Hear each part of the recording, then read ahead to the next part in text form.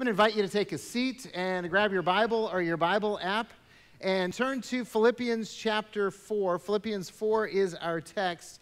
And if you're in the room and you don't have a Bible with you, that's fine. Grab one of the Bibles in the seats around you and turn to page 1166, and you will find Philippians 4. You'll be able to follow along with us if you choose to. And as always, if you're here and you do not have a Bible and you want one, please take one of those with you, because we want you to have the Bible and read the Bible. And if you're joining us from home and you're watching and you do not have a Bible and you want one, please let us know, because while you can't just take one with you, we can send one to you, we can deliver one to you, whatever is easier. And we want you and everyone to have the Word of God, read the Word of God, because we know that if you read and apply God's Word, God will change your life. Hey, who wants more joy in their life? Okay, I'm curious why everyone didn't raise their hand. Okay, is there anybody here that's too happy? It's like, I really need something to depress me because I am way too happy. I've got too much joy. Could you bring me down a few notches? You know, I don't think I've ever thought that, because we all pursue happiness. We all pursue fun. We all pursue joy. I mean, after all, it's in our Declaration of Independence. It's like it's our American birthright, right? Thomas Jefferson wrote back in 1776, "We hold these truths to be self-evident, that all men are created equal, and that they are endowed by their Creator with certain inalienable rights, that among these are life, liberty, and what? Yeah, the pursuit of happiness." So how's that pursuit going for you? How's that pursuit going for you? Because I ask because joy sometimes seems like it's in short supply. And I don't think it's because of a pandemic or a disruption in the supply chain or government policies. And predating the Declaration of Independence by about 1,700 years, the Apostle Paul declared that joy is part of our birthright as followers of Jesus. So if you're a follower of Jesus Christ, if you believe that Jesus is the one and only Son of God and Savior of the world, and you believe that He died on the cross to pay for your sins, and you believe Jesus was raised from the dead, and you have made a commitment to follow Jesus with your life, then joy is your birthright. We're expected, we're commanded to be a people of joy. So how are you doing with that pursuit? You see, today I want us to look at this command and at least one of the obstacles, one of the things that gets in the way of us having joy, if you will, one of the joy killers that is inhibiting us from living a life with more joy in it. Philippians chapter 4, verses 2 through 4 is all I'm reading this evening. The Apostle Paul says, "I entreat Euodia and Syntyche," or Syntyche, or you can pronounce it however you want to. I don't care. Okay, because none of you are named this name, right? If you're reading that, if you're not reading it, you're like, what are you talking about? Look it up. It's really weird. Okay? "I entreat Euodia and Syntyche to agree in the Lord. Yes, I ask you also, true companion, help these women who have labored side by side with me in the gospel, together with Clement and the rest of my fellow workers whose names are in the book of life. Rejoice in the Lord always. Again, I will say, rejoice." Now, first thing I got to mention is, aren't you glad your names aren't written in the Bible for being troublemakers? Aren't you glad that you weren't there with the Apostle Paul so that he could name you as being a couple of people who couldn't get along? So that for all of the rest of the time, if people read the Bible, they're like, yeah, Euodia and Syntyche, if that's how you pronounce, yeah, we'll meet her in heaven. We'll meet them both in heaven. And we'll be like, okay, so what were you guys fighting about? Oh, sorry, is that awkward? It won't be awkward. Okay, just tell you, nothing will be awkward in heaven. But I mean, we're going to meet them. And here's the thing, they did not get along to the point where they were disrupting a church. Their conflict, their disunity, their disagreement actually escalated to the point of getting in the way of the mission so much that the Apostle Paul named them 2,000 years ago. Isn't that crazy? And we're talking about them today, and I don't know about you, but we probably are really, really thankful that we're not in the Bible as the people who were having problems getting along.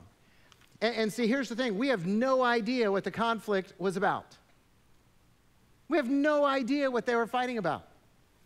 We're fairly certain it wasn't about doctrine, because the Apostle Paul addressed doctrinal issues in so many of his letters. Even in Philippians, he talked about doctrine. He called out people for false doctrine and false teachings on a regular basis. So we don't think it was about doctrine. And it probably wasn't, about the form of worship and how to worship and do stuff like that, because he talked about that in several of his letters. It probably wasn't about morality issues, because he called people out for morality issues in several of his letters. So what was the conflict? We really don't know. Maybe it was about who gets to make the decision, what color the carpet's going to be. See, we took care of that here at Calvary. We just don't have carpet. We just polish the concrete. That's good. No argument there. Or maybe they were arguing about whether we should have live or fake flowers. We took care of that one too. We don't have any flowers. So, see, we just removed the arguments. Except now people are going, can't we have flowers? The conflict. Who makes the decision? Maybe they were arguing about who gets the credit. I was the one who did that. Oh, no, I was the one who did that. Maybe they were arguing about whose picture is better. I mean, we had a ladies' paint night this week with 87 ladies there. And, it was kind of cool. Maybe they got in an argument about whose painting was better. I don't know. Could happen. Let's make everyone vote. No, that's a bad idea. Maybe that one lady, Yodia, she was in charge of the nursery, and she disciplined, whatever you say her name, her child, and she didn't like the fact that she disciplined her child the way that she disciplined her child, and the next thing you know, they got a church fight. See, we don't know what it was, but there was conflict, and it was significant, and immediately after addressing the conflict, immediately after saying to the church, help these women get along, what does Paul say? Rejoice in the Lord always. In fact, because we're kind of dense as people, let me say it again. Rejoice.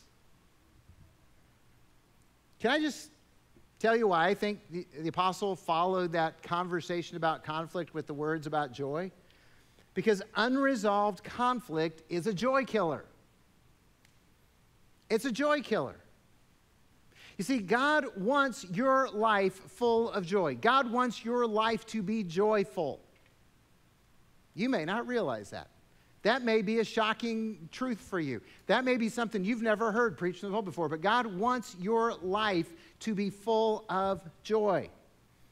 Jesus said in John 15, "These things I've spoken to you, that my joy may be in you and that your joy may be full or complete." Jesus said, I want you to have complete joy. I've given you my joy so that your joy can be complete. I think that's kind of cool. That's Jesus talking to his followers. The Apostle Paul in Galatians said, hey, the fruit of the Holy Spirit being in you is love. You guys know what the second one is? Joy.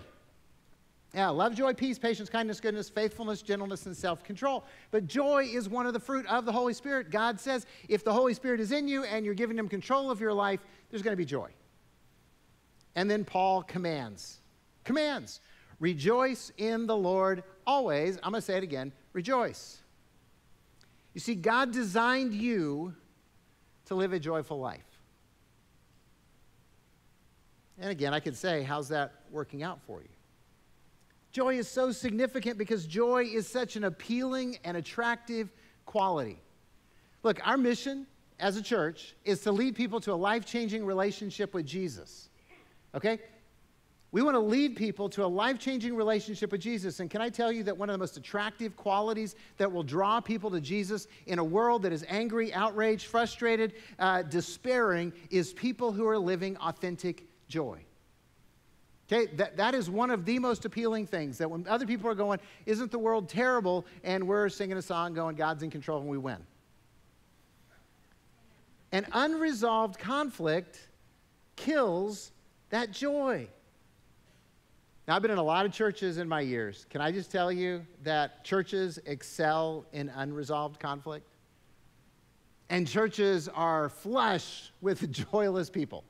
Okay? I mean, they're being faithful. They're showing up. They're like, okay, God, we're here. We want it to be good, but it's not. And people are mad at each other, and they're arguing, and there's fighting, and there's gossiping, and there's talking about this stuff. And it's just crazy. And we get offended, okay? This is all of us. We get offended because of pride. C.S. Lewis said pride is the great sin. It's part of all of our lives. All of us have pride. And so we get offended because, hey, you owe me respect. You owe me an apology. We start demanding other people give us something. You owe me. Or we think, I deserve to be treated better. Our friends tell us, he had no right to speak to you that way. She had no right to speak to you that way. Who do they think they are? Or we get offended because you should listen to my idea. You should do it my way, right? Because my way is brilliant. If you guys would just do it my way, you'd see. Or we just get offended because I didn't get my way. I didn't get my way, so I'm hurt, I'm angry, I'm upset, and I want those around me to be hurt and angry and upset too, because I want to get my way. So we get offended, which, by the way, it seems to be the popular thing to do right now, doesn't it? Yeah, we get offended, and so we get angry, we get outraged. Then we justify our anger. You made me angry. If you hadn't done this, I wouldn't have lost control, and I wouldn't be angry, and all this kind of stuff. So we justify our anger, and then we practice unforgiveness. And if you practice unforgiveness, it becomes bitterness and rage and anger, and all that stuff grows up inside of you. And this is the death spiral for joy. This is a death spiral for joy.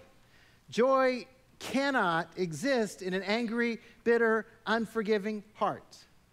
You're not going to be joyful and angry and unforgiving at the same time. It's not possible.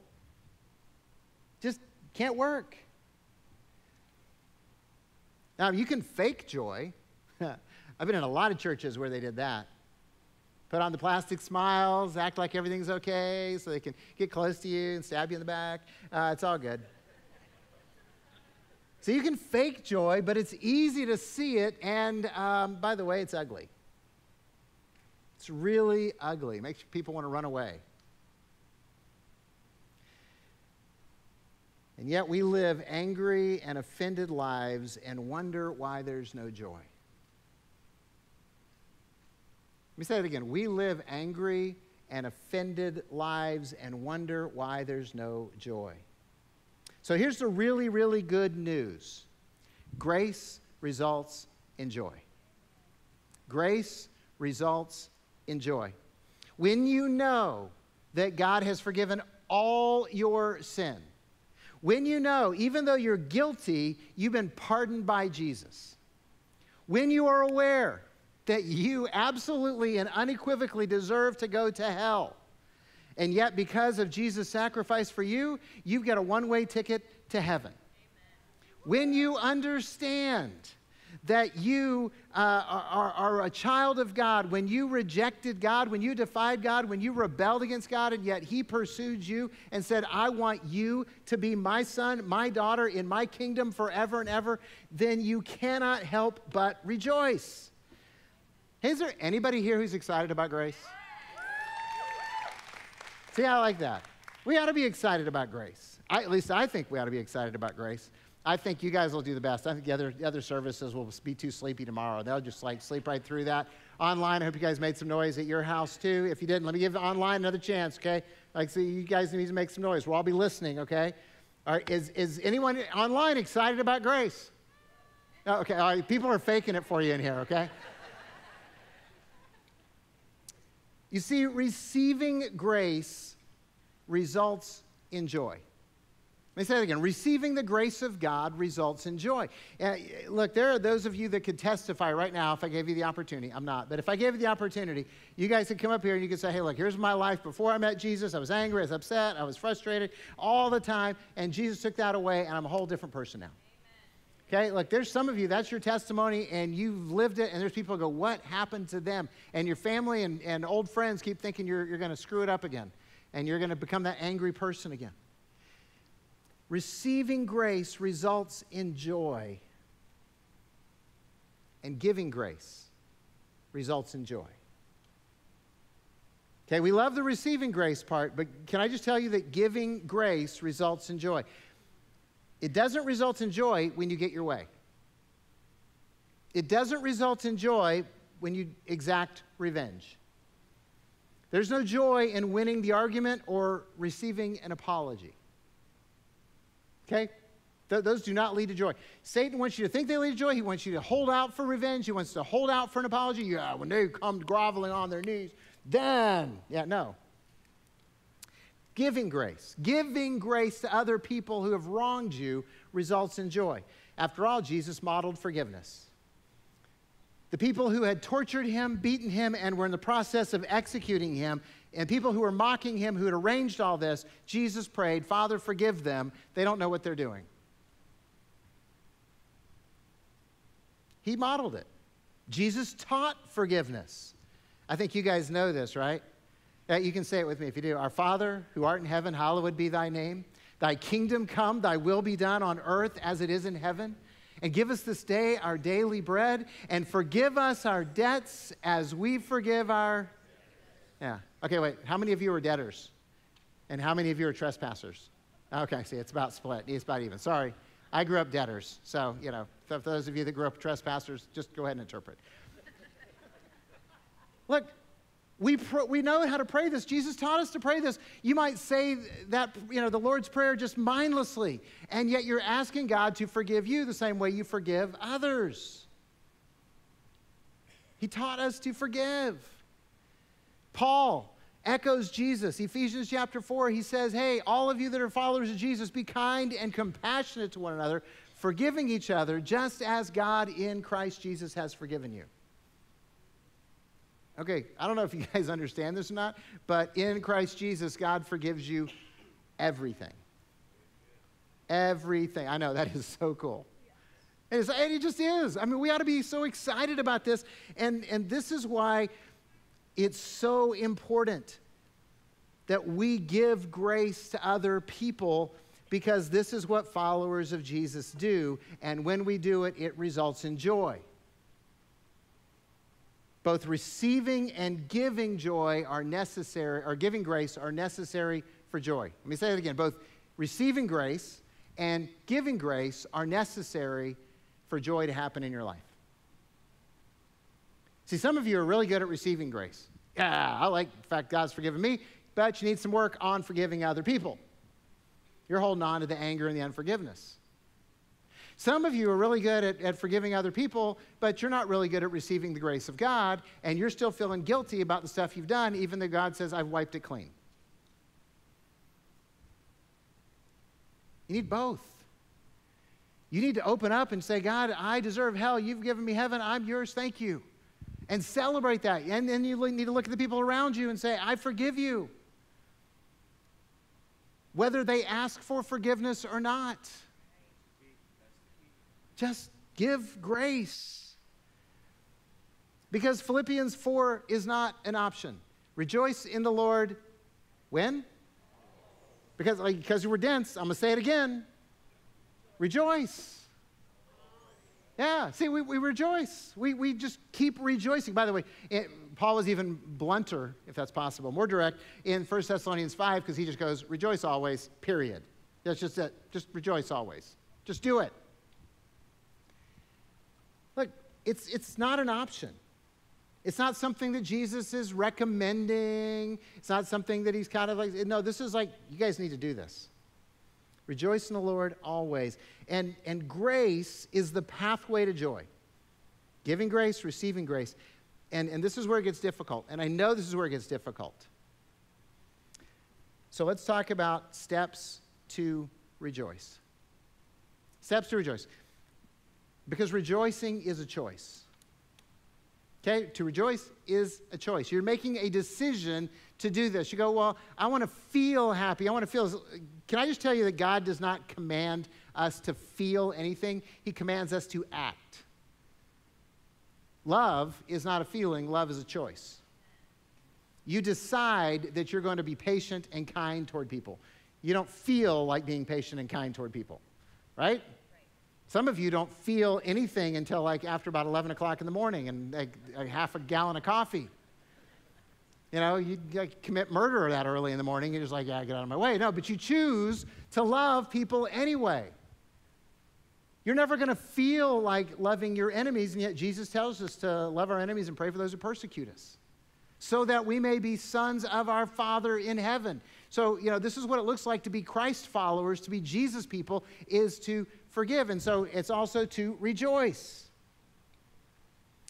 So if unresolved conflict kills our joy, and grace results in joy, and we are told to always rejoice, and all of us want joy in our lives, then how do we get there? I'm going to give you two practical steps, two practical habits that you need to make the decision to do these. And by the way, these are not a once and done. These are like, I'm going to do these forever from now on in my life. I'm never going to stop doing these because I want to be a person of joy. And the more you practice these, the more that you incorporate them in your life, then the more joyful you're going to become until you don't even realize that you're doing it and joy is just flooding in your life. Okay, this is how this works. The first thing you need to do is forgive. You said, yeah, you already talked about that. We mentioned it already about giving grace, and we ought to do that. We know we're supposed to do that. It's not talking about knowledge. This is talking about practice. I know that everyone who's a follower of Jesus knows that they're supposed to forgive. That's easy. Forgiving is hard. Forgiving is hard. So you got to make a decision to be obedient to Jesus and say, I am going to forgive. Okay? This person who offended me, I'm going to forgive. I'm deciding to forgive. I'm committing to forgive radically and continually, God. You've told me to forgive. I'm going to forgive. So forgive whomever you need to forgive. Whomever you're angry at, whoever has offended you, whoever has let you down. So if you need to forgive Trump for being Trump, forgive him. Okay, if you need to forgive Biden for being president, forgive him. Okay, if you need to forgive your ex-spouse, forgive them. Your former business partner, your boss who treats you like a jerk all the time and didn't give you the raise he promised, your friend who betrayed you, your family who has hurt you and let you down and beat you up for decades, forgive them. Okay, so how are we supposed to forgive? How can you forgive? This is where it gets crazy practical. I'm just going to tell you what works in my life, what works biblically, and then you got to do it, and you got to keep doing it. First of all, if you want to forgive, you got to pray for them. Jesus said, you've heard it said, love your neighbor and hate your enemy, but I say to you, love your enemy and pray for those who persecute you. Love your enemy, pray for those who persecute you, which means if you're angry at somebody, you need to put them at the top of your prayer list and you need to pray for them. And the prayer does not need to be, God, drop a rock on their head. The prayer does not need to be, God, give them explosive diarrhea in a traffic jam. See, I know what you guys are thinking. You're all thinking, that would be perfect. I'm going to pray for that. No, don't pray for that. You know what you pray for your enemies, for those who've hurt you? For the person you're angry at? You pray that God would bless them. You pray that God would reveal himself to them, that he'd fill their life with so much love and joy and peace that they would recognize God and they'd be drawn close to him. And I know what you're thinking. You're thinking, I don't really want them to experience that. This is not about what they experience. This is about what you experience. So if you want joy, you say, okay, Jesus, I'm going to obey you. I don't feel like it. And when you pray it the first time, guess what? You won't even mean it. You're not going to mean it. Because you're wanting the rock on their head or the traffic jam thing. But you're going to grit your teeth and you're going to do it because you want to be that child of God, and we're supposed to love our enemies and pray for those who persecute us. So you're going to start praying for them, and you're going to do it every day, and you're going to keep saying, okay, God, bless them, and show your love to them, and let them have peace. And you know what's going to happen is one day, weeks, months, years, decades later, I don't know how long it's going to take you, you're going to pray for them, and you know what? You're not going to feel any anger or any hatred or any bitterness in your heart. And you're going to have forgiven them. Completely. So that when you see them on the street or someone brings up their name, your blood pressure doesn't go up and there isn't a knot in your stomach. Forgiveness. Yeah, it's a process. You decide to do it, and then you start praying for them, and God starts working out. Now, some of you are like, I've been doing that. I need some more help. Great. Get counseling. Seriously, go get counseling. Talk through the issues with somebody. Hopefully somebody who shares your faith and can give you a Christian perspective on what that looks like. But find somebody to talk to about that. They're going to tell you what I'm telling you, just in different ways, okay? And then if that isn't enough, or if that isn't the route you want to go, then get involved in a 12-step program. We got Celebrate Recovery Monday nights right here at 6:30. You go, well, how's that going to help me? Well, see, that's why you need it right there, because you don't know. But here's the thing. If you're doing a 12-step, you have to get honest with yourself. And if you're unforgiven towards somebody, you're going to have to mention that. And at some point, you're going to have to forgive them and make amends and do all this kind of stuff. And it's wonderful. It's healing. But it's basically doing what I said on the prayer thing, only in a group of people who are going to hold you accountable. Now, you're going, that's too easy. No, it isn't. It's extremely practical. It's hard work, but you actually have to do it. And if you don't do it, you won't find joy because you won't get to forgiveness. You just have to keep faking it. And we all know that doesn't really work. So, that's how you forgive. If you want to authentically rejoice, it requires forgiving. And then you have to decide to live preemptive grace. Preemptive grace. In other words, decide to forgive before you're even offended. Okay, let me say it again. I want you, God wants you, decide that you're going to be that person who's going to forgive before anyone even offends you. This is living countercultural. This is being a rebel against our crazy, angry world right now. Because I don't know if you guys have noticed this or not, but many people seem to live looking for offense. I mean, we're in the midst of outrage culture. People are outraged about everything, trying to cancel people. And by the way, this isn't new.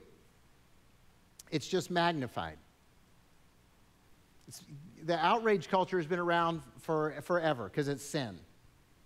It's people getting offended because of pride or because they want power or control or whatever, and so they try to control what other people do by outrage and by anger. That is not new. That's been around for thousands of years, but with social media now, it gets magnified, okay? Still, sin is sin. And outrage is outrage, and it never leads to joy. So here's the thing. Live counterculturally. Be the opposite. Be difficult to offend. Stop living with that chip on your shoulder and looking for, being able to read everything into everything. Now, by the way, being difficult to offend does not mean you're clueless. It just means you're graceful. You have to overlook a lot of stuff. But here's what it means. If you're going to do this, if you're going to live preemptive grace, it means giving everyone in your life the benefit of the doubt. Okay? Give everyone the benefit of the doubt. Give your spouse the benefit of the doubt. Give your kids the benefit of the doubt. I know, as parents, we're just so quick to judge, aren't we? Give them the benefit of the doubt. Give your siblings the benefit of the doubt. Wait, here's this. Give your in-laws the benefit of the doubt. Okay? Seriously. If you're going to do this, you have to start going, okay, I'm going to give people the benefit of the doubt, which means that you decide to interpret every single conversation, every text, email, and message you receive in the most positive way possible. Have you ever noticed how we easily read negative things into black and white print?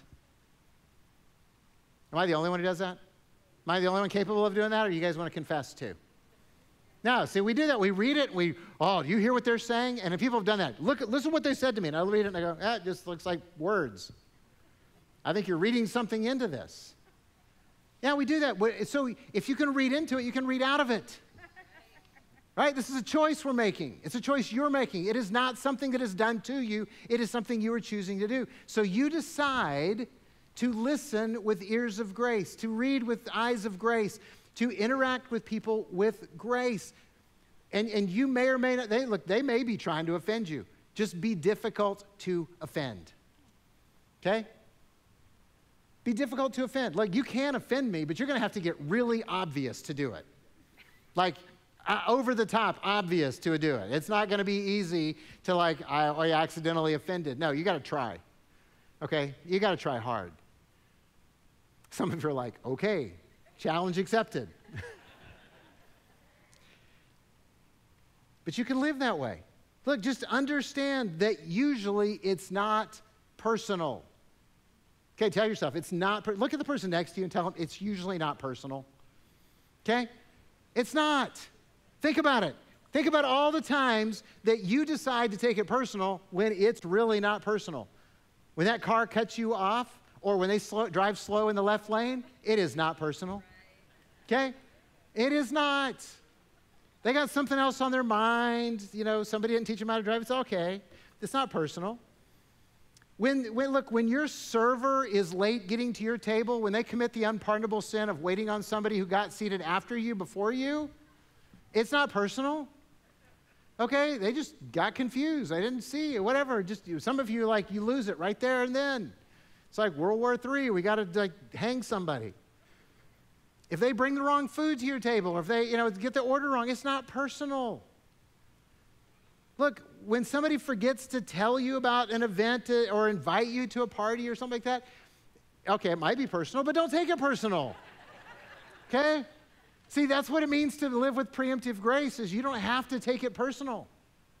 You listen, did you hear that? You do not have to take it personal. You do not have to be offended by every little thing out there. You can just live preemptively with grace. I'm going to give grace before you're an idiot. That's fine.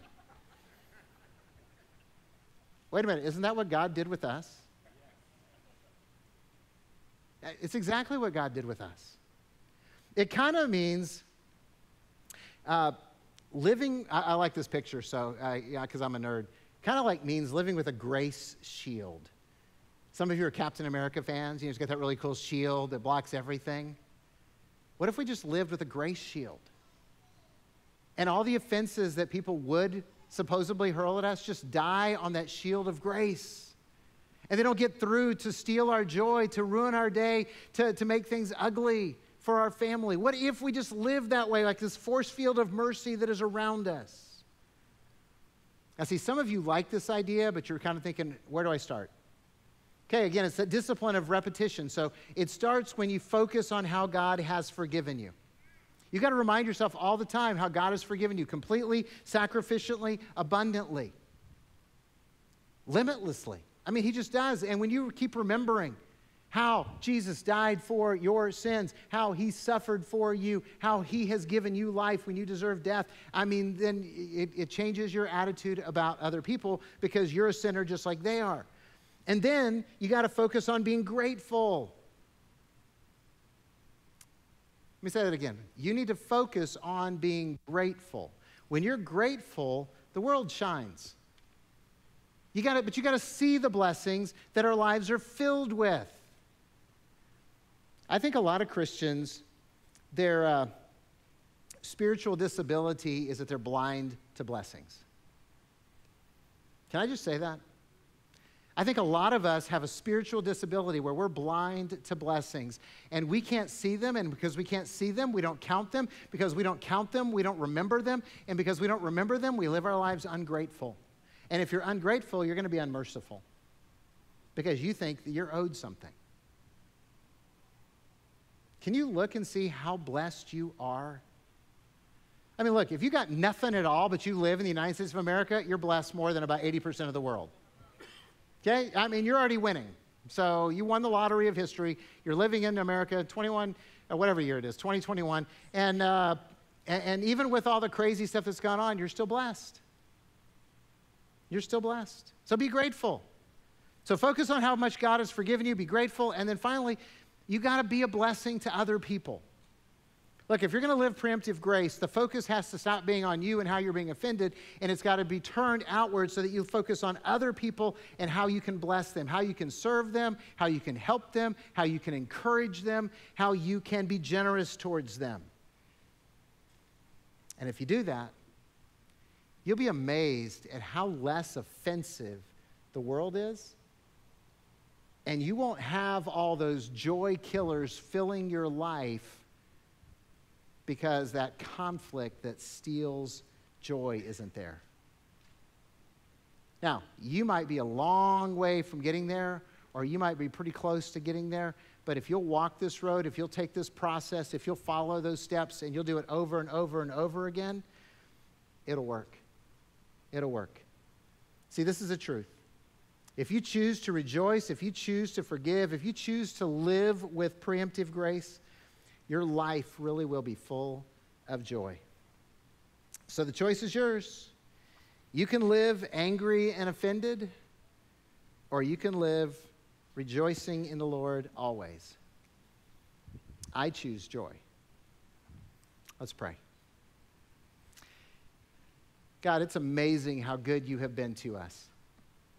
It's amazing how you have loved us, how you've saved us, how you've changed our lives, how you've redeemed our sins and set us on solid ground so that we can serve the living God with our lives.